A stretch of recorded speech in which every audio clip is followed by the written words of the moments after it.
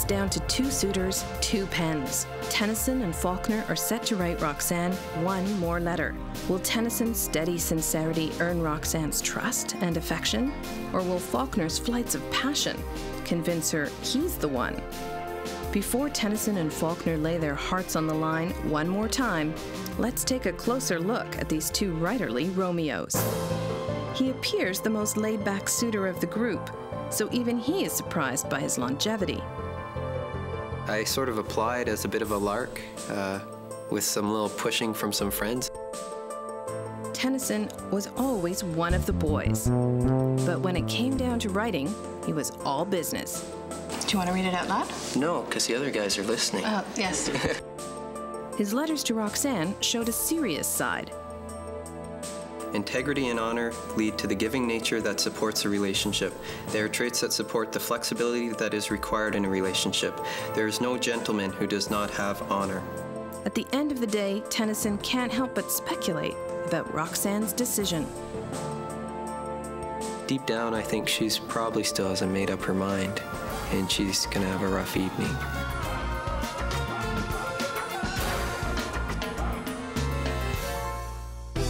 From the start, Faulkner exuded an air of mystery, even when talking strategy.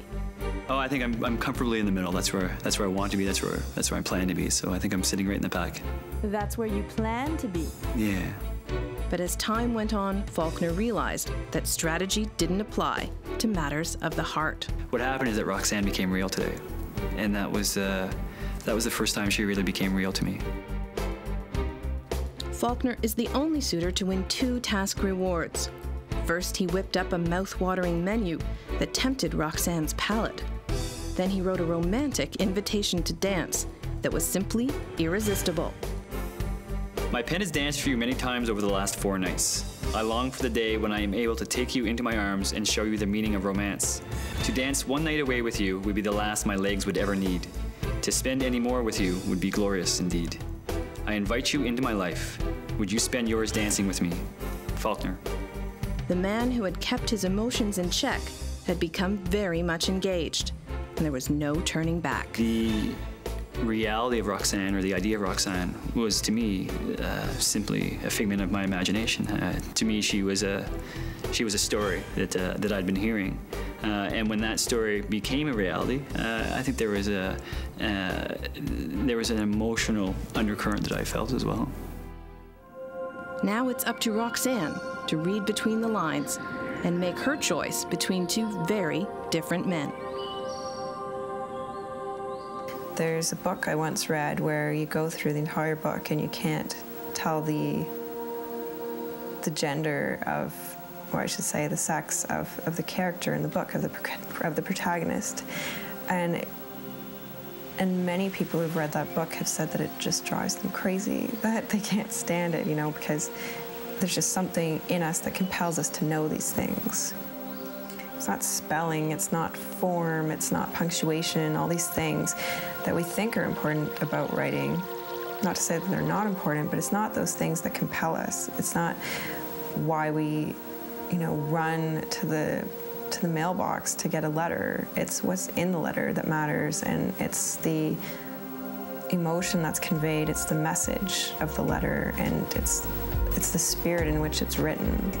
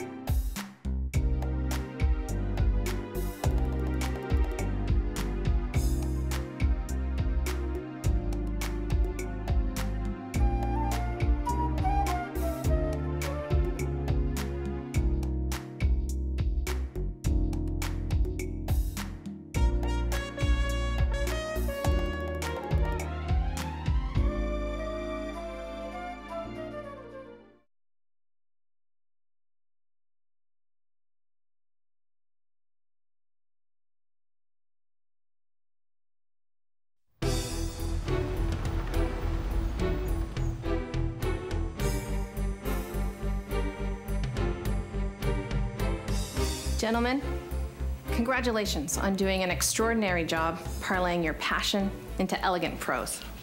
Let's see if Roxanne has penned a note of her own.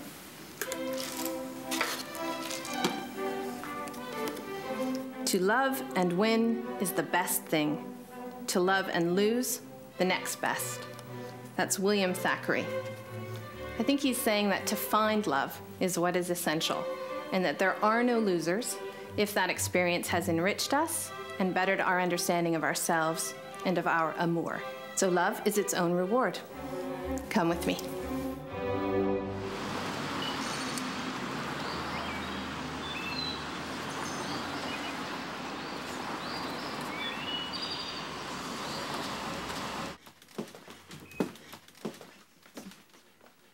Gentlemen, over the last few weeks, you've had tempted to dance, duel, and delight your way into Roxanne's heart. It's all come down to this one final and very challenging task. This is it. After today, you will not write Roxanne again. In order to seal the deal, you'll pen a heartfelt, no-holds-barred love letter. And to push the envelope, we're here at the Papery with Assistant Manager Sean Everett, who will offer some advice when it comes to putting pen to paper. Hi, I'm Sean. Hi, Sean. Faulkner. Nice to meet you. Hi, Tennyson. Great to meet you too. You too. So I'm here to show you, enlighten you, and challenge you.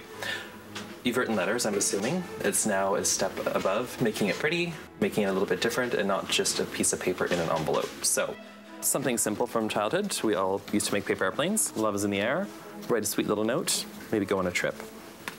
Something like this is a little bit more like a treasure box. Slide the paper off. Open it up. She's gonna think she's getting a ring here. Well, if she's lucky, maybe down the road. And then a little accordion fold note. So you could write really big, I love you, or tiny little notes. No magnifying glass, I'm afraid. A little booklet here. Fairly simple. You simply open it, and then each letter has a note. I tend to be wordy, and I it understand. tends to flow, so I'm thinking of more of a format that would not be choppy in terms of one little piece. Well, you could also go with something very traditional, just large letter sheets. Write your note, keep it going, but you could present it in a different way. I have a little challenge for you. How about wrapping a gift, but with time? Got 2 minutes? You can do it? Should we get started? So, yes. Okay. I brought a few pieces of paper and a few little boxes. Are you comfortable wrapping a gift? Wrapping a gift? Yes. Your time begins now. Thanks, Sean. Good luck. I don't think I've done this since Christmas.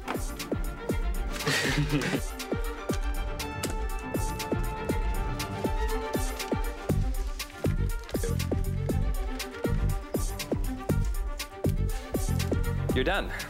Or not. You get it? Oh, helping. That's nice. Very generous. All right. So let's see what you did. Oh. Okay. Well, you chose nice colors. They match the paper. You won't want to look at the underside. It's organic. We'll call it organic. It's very secure. It's very secure. Yes. She No will one's never getting get into into the that box. letter.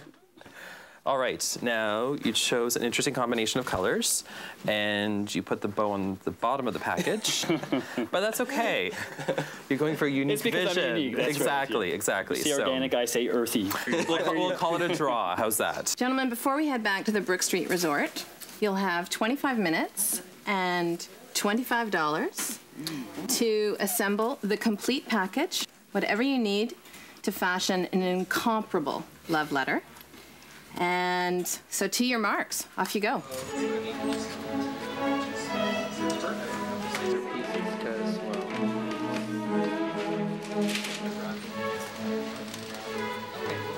So I'll get you a couple of yards of that, and then I think you're going to be all set. You decided? Yes, I have. I'm just going to keep it simple. Good choices. Thank you. I'm hoping not to use the pen and use the ones we already have. So that'll be $19.67. Thank you. Thank you. I'll bag that up for you. So these are $1.50 a seal.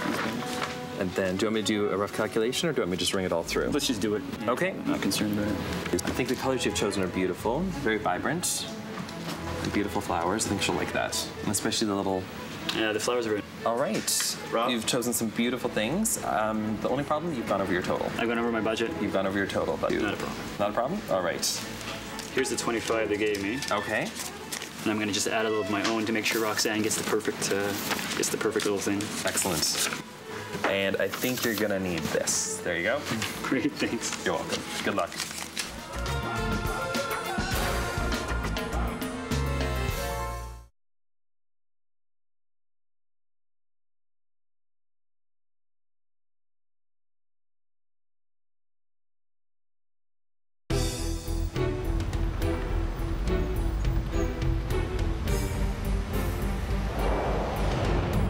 Now that you've had your love letter lesson, you're ready to begin.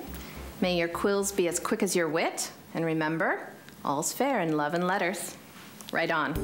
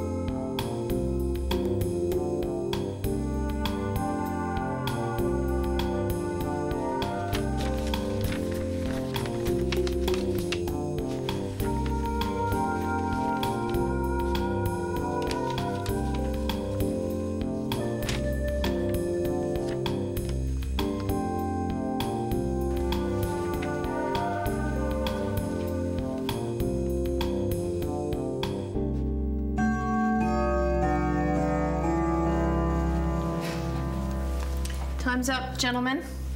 May your letters win her heart. Beautiful. Cute. Brevity has not been one of my key words of the last little while. Normally I write lengthy notes. Today I kept it very short, very concise. I made some very subtle references that if she read into my previous writings and she's looking back and thinking, they might make sense.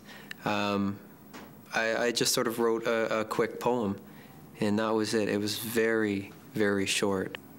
The sides that I think the show wanted to emphasize, the romantic side of a personality, is one that I'm quite reluctant to show publicly, and I've been asked to do that on this show, obviously.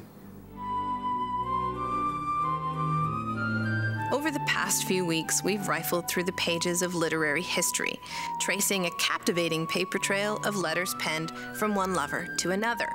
Compelling letters full of longing and love, passion and promise, rivalry and rebuke. The power of a love letter is really quite remarkable. Just a few words on a page, folded tenderly into an envelope and sealed with a kiss, can change the course of destiny. For who can resist the thrill of lines delivered from his hands to yours, words shared with the one person who appreciates the intensity of each syllable? And oh, what intensity! We've sifted through hundreds of love letters written by poets and princes, lightweights and Lotharios. Some were heartwarming, some were titillating, some were infuriating. But what every love letter had in common was an undercurrent of emotion coursing between its lines. Here are some of the letters we found impossible to resist. My beloved angel, I grasp you, I kiss you, I caress you. 1,000 of the most amorous caresses take possession of me. As for my heart, there you will always be, very much so. I have a delicious sense of you there. But my God, what is to become of me if you have deprived me of my reason? My most dear Lord, King and husband, the hour of my death now approaching, I cannot choose, but out of the love I bear you, advise you of your soul's health, which you ought to prefer before all considerations of the world or flesh whatsoever, for which yet you have cast me into the many calamities and yourself into many troubles. But I forgive you all, and pray God to do so likewise. I have not spent a day without loving you. I have not spent a night without embracing you. I have not so much as drunk one cup of tea without cursing the pride and ambition which force me to remain apart from the moving spirit of my life. If you plan on writing a love letter anytime soon, here are a few do's and don'ts to keep in mind. Do take the time to think before you write. Focus on what the person means to you and what you really want to say. Do make the moment special. Inspire yourself in order to inspire others. Sit in your favorite chair, looking over the garden. Do write, and write often. Even if you don't mail any of the letters, let your thoughts pour out on paper. Your soul will listen, even when your lover won't. Don't write or send the letter in haste. You might regret tomorrow what you mailed today. Don't come up with any more excuses. Just start writing.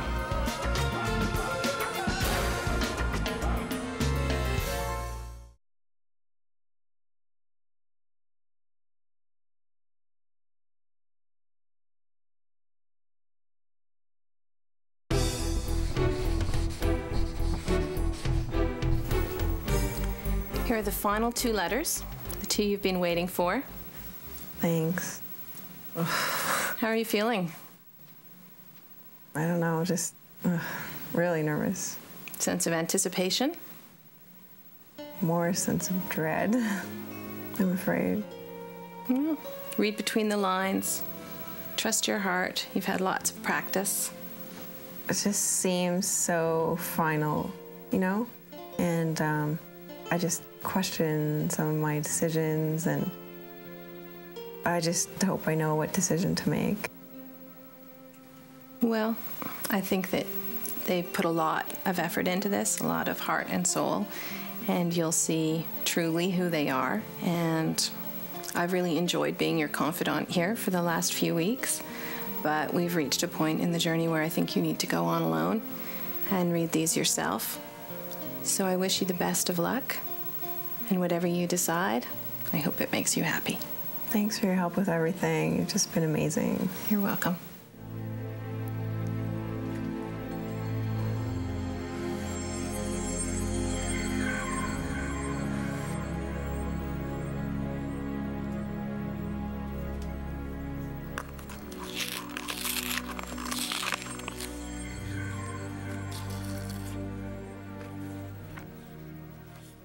I saw you in my dreams again last night. I was happy to see you there, smiling. We've been through a lot these last few days. I was scared you might be crying. This book of letters is just for you, and I wrote it like this so no one could open it but you. Wow.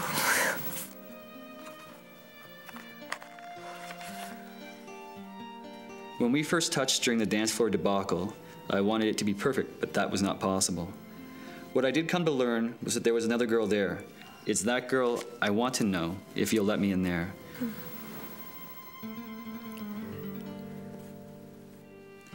I want to meet the girl I met when I was blind, to share a laugh with and get to know her mind. I invited you into my life. Will you ask me into yours too?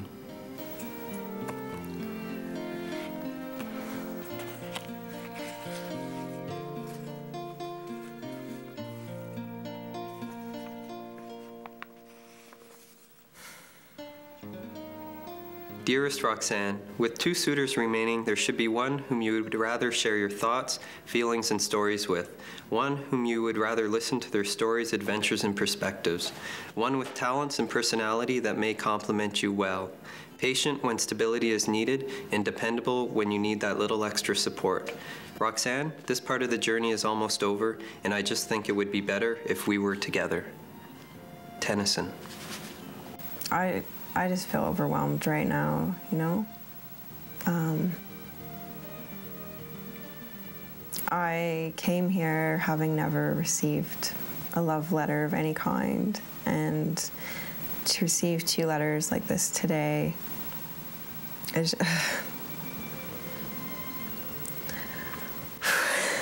just, not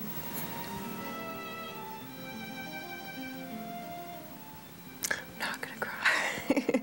Because there's been a lot of talk about love during the show, and I take it very seriously. I am somebody that's convinced that there is somebody out there. And when you meet that person, that's where you are. I am available and I am open, and if our first date is successful, because that's what this show is all about, well, hey, maybe I'll let her have my home phone number or something. There's been this real emotional process, and you know, it's just an amazing experience to have people you've never met just write to you and try to connect with you, and it's just opened up my imagination about the way that we relate to people in the world, you know, about the way we relate to each other. Next time on The Letters, rediscovering the art of courtship. This will be the last time you'll open your mailboxes. You may now retrieve your letters. Two worthy writers remain. Who will Roxanne choose? Sort of a letdown in a way to get this letter. There are a couple spelling errors. Coming up next time on the conclusion of The Letters, rediscovering the art of courtship.